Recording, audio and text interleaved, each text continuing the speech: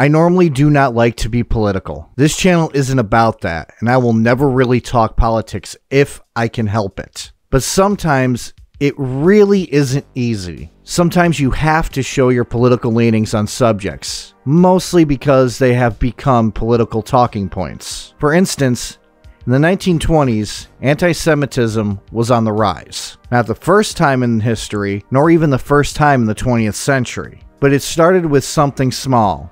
Some politicians, celebrities at the time, and average Joes. But one political party was all about hating Jews, the Nazis. And well, we all know what happened, and Nazis are trash. But they started out as a fringe political group and grew into a major political power in Germany. Most of the policies under Nazi Germany were about race. Any group they considered not German were persecuted. We all know the history from there, the Holocaust, Nazis being the biggest pieces of shit in history, the whole 9 yards. But there is a reason I bring them up. Persecution due to what the state deems as not normal is still happening to this day. And in Chechnya, LGBT people are the targets. And it isn't hyperbole to say that it's starting to look eerily similar to Nazi Germany. And normally, yes, this is a true crime channel. And while yes, a majority of my content is true crime, originally, this was going to be a video about the disappearance of Zelim Bakaev, a Chechen singer who disappeared under mysterious circumstances in his home city of Grozny. But I can't do this without talking about the purges that have been done in Chechnya of LGBT peoples. They have been done in the past, and they still might be going on, or another will happen in the future. So, I decided I need to talk about both, to give a more clearer picture of why the disappearance of a minor celebrity is important. Warning ahead of time, there are names and places in here I am going to attempt to say, but I know I am going to mess them up. So I apologize now for any mispronunciations.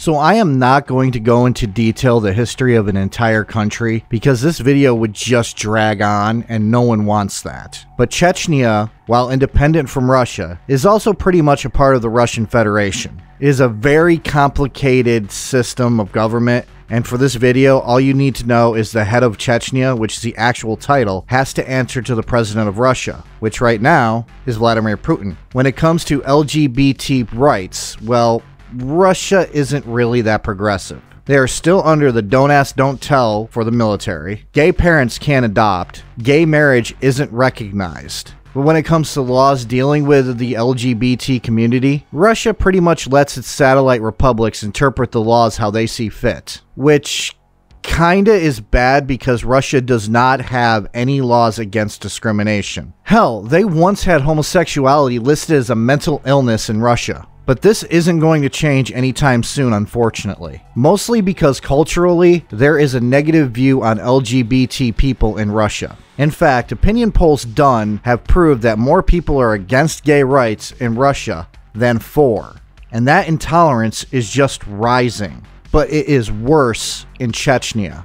Chechnya has a strong Islamic majority. In Chechnya, it is still against the law to have anal sex. The punishment for that was a caning. That was until 2017, when the government upped that to a corporal punishment, imprisonment, or execution. Which leads me to Ramazan Kadyrov, who is the head of the Chechen Republic. Here he is pictured with his little boy haircut and shitty beard. Why is it that all the bigoted people have really bad facial hair? By the way, the dude is on social media. But I'm not going to share his socials. The reason being is that he has a penchant for being aggressive, even for the mildest of criticisms. He has in the past imprisoned and punished people in his country for even the mildest things. He even got into an argument on Instagram with John Oliver. This is the leader of a country, and he decided to get on social media to get into a beef with a comedian. Oh, and it's going to get worse from there. He supports polygamy, which while mild, is for religious reasons. Because he, as a Muslim, believes Allah wants him to have 4 wives, which he only has 3. He looks down on those of the Muslim faith if they have only 1 wife. I have nothing against people who have more than 1 partner. My point with this is the fact that he judges you, if you're a true Muslim, by the number of wives, which, you know, understanding the Quran, praying, living a good life in the name of Allah should matter more than how much booty you are getting. But hey, what do I know? I'm not the head of a country. He also supports honor killings, which if you do not know what that is, well, an oversimplified version of it is that your family has the right to unalive you if you bring dishonor to them, which is a slight issue in Muslim communities, which I'm going to focus on in a different video. Mostly it's women who get killed by their families, but there are cases of LGBT people being targeted as well, which leads me to the most anger-inducing shit this guy does. He is so homophobic. He encourages families to kill their gay relatives. Though I might get a copyright claim by HBO, I am playing the full interview he did on Realsports in July 2017 so that you can see what I mean. У нас таких людей нету. Нету у нас геев. Если есть, заберите в Канаду, хвала Аллаху, подальше от нас, чтобы очистили кровь там.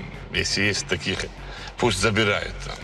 But do you not get concerned when you read these accounts of young men who say they've been tortured for days and delivered to their families in sacks? Does it concern you as a matter of law and order in the Republic when you hear these stories? Это придумали, они шайтаны, они поддажные, они не люди. И будьте они прокляты за то, что они на нас наговаривают. Они перед Всевышним все равно ответят за это. So now that we know Ramzan Kadyrov, an offensive man who happens to be the head of a country, now it's time to get a bit more angry, because he doesn't just hate LGBT people in his country. No, he has them rounded up, detained, and tortured.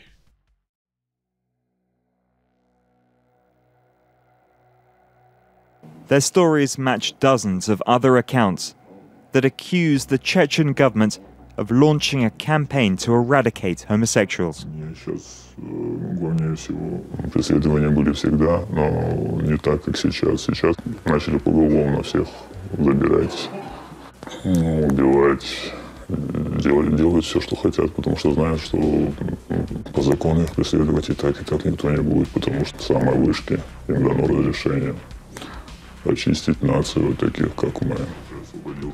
Пытали током. И давали есть. Там на ночь то, что выкидывают обычно в мусор, вот этот мусор выкидывали им туда. Это просто унижение. Не ради того, чтобы они поели, просто чтобы увидеть их унижение, как они с голоду там ковыряются в их остатках. Мы оставляли вот так вот в ряд и заставляли придумывать себе женские имена. Некоторым ребятам проще было бы там, если их убили, чем вот вытворяли с ним то, что как бы вытворяли.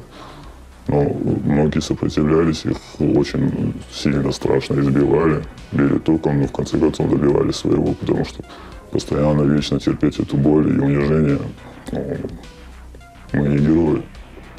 Они говорят родителям убить своего ребенка. Типа, или вы это сделаете, или это должны сделать мы. Это называется кровью смыть позор. Они мучили его где-то недели-две. Потом позвали его родителей, братьев. Те приехали, они сказали им, вот ваш парень такой-такой, разберитесь сами или разберемся мы. Они сказали, нет, это наш человек, мы сами с ним разберемся. Забрали его, отвезли в лес, убили. Похоронили там же в лесу, даже похорон не устроили. Если я вернусь домой, меня мои же и убьют. Salon, and one day the police come. With the guns, and they put me in the back door of car. They put you in the trunk? Yeah.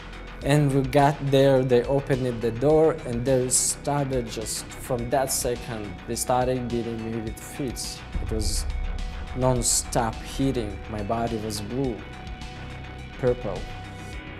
And they were asking names, of gay names, like they tell me that they know that I'm gay, and they put me in a wall, put bag on my head, and that guy charged his gun and put me right here on my head, and I started painting the wall with my blood, and he said that it's my last seconds. What was going through your mind in that moment? Something died. It just moved back, like the soul moved back, like running away.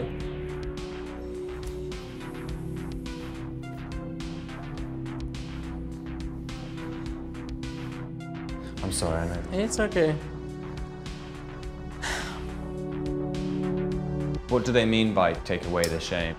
I don't know, maybe probably kill. His family spared him, but Amin's life in Chechnya was over.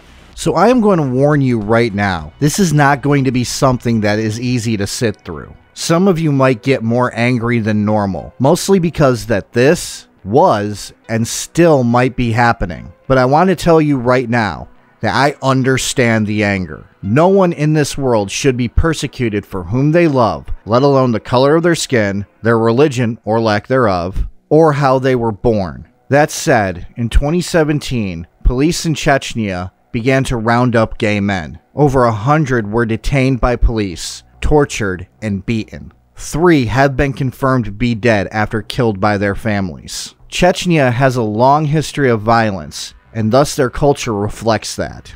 There, men have to be rugged and tough. Anything considered soft will be violently ended or discarded.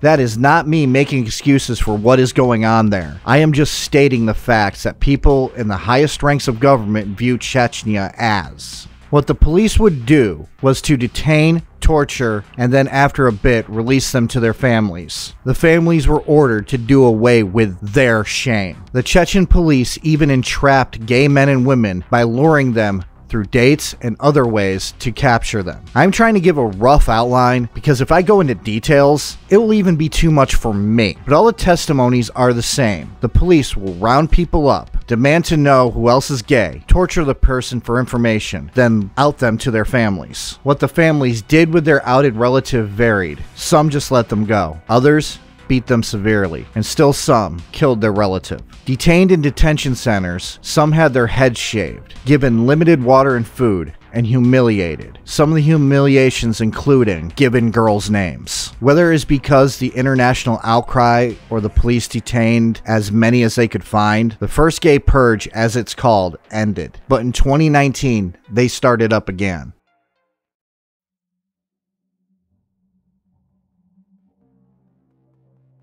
The UN was one of the first to respond to the gay purges with a call to end it. But in the US, this all happened when Trump was president, which I have a dislike for Trump. It's nothing political, it has nothing to do with his presidency. I disliked him before he was president, and I find him to be a massive tool. It is well known in my friend circles, but just because I don't like someone doesn't mean I disagree with everything they stand for. I did agree with his stances on opioids. I do agree with his stance on getting the vaccination. I do not like his attitude or his personality. For reference, Biden creeps me the fuck out too. Pretty sure he has shit himself at least once or twice while doing press. But the Secretary of State, Rex Tillerson, pressured Putin to look into this, while UN Ambassador Nikki Haley did what she does best and just be useless. She pretty much said, and I'm summarizing, if these were true, then this is bad. Which the if this is true gets me because multiple people came forward saying this was happening. There is evidence that this was happening. And she was a part of the UN, so she knew this was happening. FYI, Nikki Haley was useless as United States UN ambassador. Congress passed a resolution condemning the purges and encouraged Putin to look into it, which pretty much is nothing because it holds no action. Just saying, hey, Putin, do something, asshole. But the Treasury Department did impose sanctions on Chechnya, which is at least an action. But Trump himself, though he had a massive bromance with Putin at the time, did nothing. In meetings with Putin, according to the National Security Council, it never came up once. Even Rex Tillerson stated that he didn't know if Trump brought it up with Putin. Pretty much to summarize from what I've researched, everyone in the US who knew about this tried to do something. Either commented on it in support of the LGBT community in Chechnya that was being targeted, or tried to raise the issue. All except Trump. Call me a dirty liberal or whatever, I don't give a shit. But that is the research I found. Trump was the only one in the United States government who had access to Putin, and he did nothing.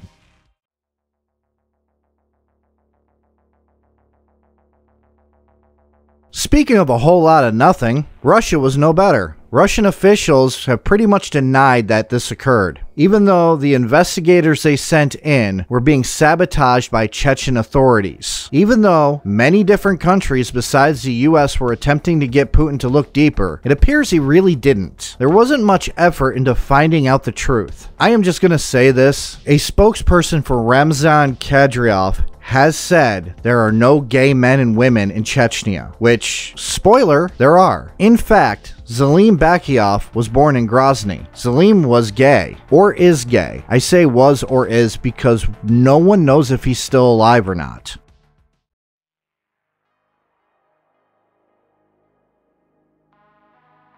Zelim was born on April 23, 1992 in Grozny, the capital of Chechnya. I'm not even going to attempt to say the name he was born with, so here it is on the Noxtron 5000. Zelim had a talent for singing and he dreamt of being a singer. In fact, though he worked a comfy job in the department of the mayor in Grozny, he was playing shows in his spare time, which he sang. When he sang in Russian or Chechen. In fact, he was so talented that he became popular in his home country. He had a couple of singles that made him popular, but I don't know how to say them in Chechen, so I'm going to actually say them in the English translated versions. The first was called Nana, then I Miss You, then Without You. In 2017, he applied for casting in a Russian reality show called Star Academy. He was supposed to start in September of that year.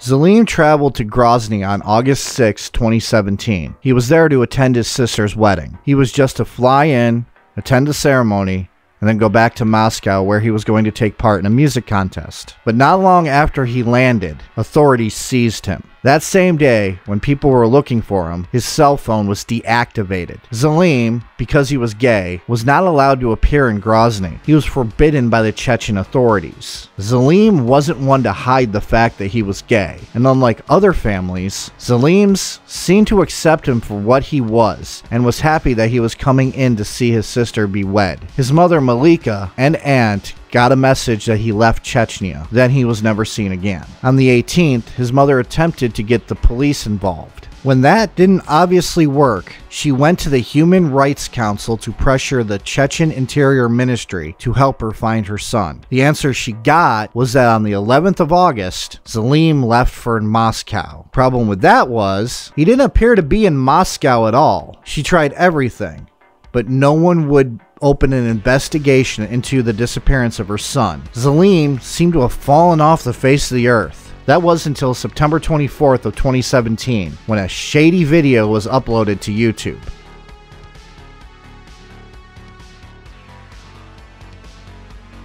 I reached Germany already somewhere in the middle of August, and it's awesome. I understand the whole coolness of living in Europe. Although I've only come here recently, I live with my friend. This is one of the translated lines from the video. A man who looks like Zelim is walking around the living room in an apartment that is supposedly in Germany. He dances a little. He talks to the camera and looks like he is having a fine old time. He is inviting a man to Germany. A man who, looking through the analysis done on this video, is named Islam, who is apparently a friend from Holland. He has nothing to do in Moscow or Grozny before the video ends. Now here are the reasons that it might be staged. For one, the video is addressed to a friend and only one person, so why post it on YouTube? Did he not have any other way to contact this friend? Also, why did he not contact his family? But it gets even more bizarre the more you look at it. For one, you cannot tell where he is. Curtains are drawn, and everything seems too plain. He also makes mention he moved in the middle of August. He says August, not last month. Remember, in August, he went missing. Not only that, but others with a keen eye have noticed other things. Like the can that is between the Red Bull cans is an energy drink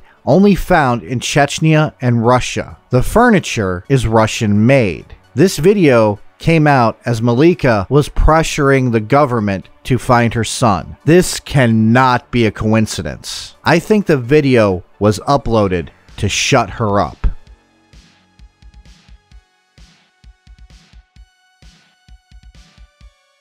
So with an obviously staged video, what happened to Zelim? There are some people who believe that he was murdered. Sometime in October of 2017, Igor Kroknikov of the Russian LBT network released a statement. At the end of August, we received confirmation of our earlier presumption that Bakaev was detained by Chechen authorities due to suspicion of homosexuality. It is believed that he was tortured and he was accidentally killed during that torture. There are some who think that he escaped Chechnya but didn't go back to Moscow, that he did go to Germany and is living a simple life. But that one is confusing because his family accepted him, so why would he not reach out to them? He was on the cusp of stardom. He was doing what he loved. Why would he give it all up? Those are the only two theories that are out there.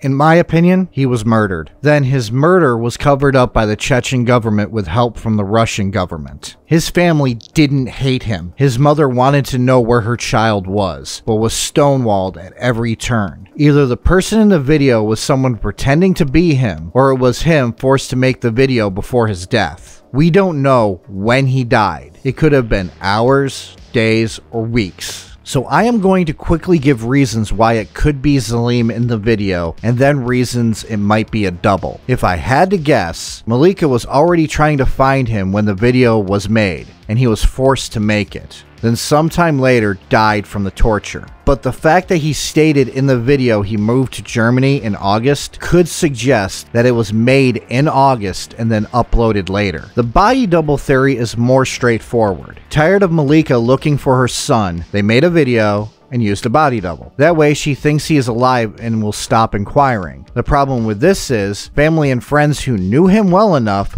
could tell if it wasn't him. Can't fake some things. And from what I've read, the family and friends all think it was him, but the way that he was talking isn't normal for him, saying phrases he would never say. So I'm going to lean towards Zelim being the one in the video. I think it is fully possible that the people who were holding him were intent on killing him and wanted something to cover their tracks. The Chechen authorities were relying heavily on families committing honor killings. Zelim's family wouldn't do that. Remember, most families were given a threat by the Chechen authorities. That threat was, either you take care of it or we will. So it is not out of the possibility that the intent to kill him was there. Not that he died by accident, but it was an intentional killing. Now that I've given my own conspiracy theory on it, I would like to point out, we don't really know what happened to Zelim. We can only speculate. But what we know is the Chechen gay purges were happening. They happened twice already, and I would bet my firstborn that they will happen again unless some government steps in. Hating on someone because of who they are is really stupid. Whether it be sexual preference, color of skin, religious belief, or non-belief, it doesn't matter. It is stupid to hate someone for those reasons, especially hating someone enough to kill them for that. I wish I lived in a world where shit like this didn't happen, but unfortunately it does. The only thing that we can do is to fight the hate with love. So I'm going to close this with the words of wisdom from somebody I really do admire. Darkness cannot drive out darkness. Only light can do that. Hate cannot drive out hate. Only love can do that. Martin Luther King Jr.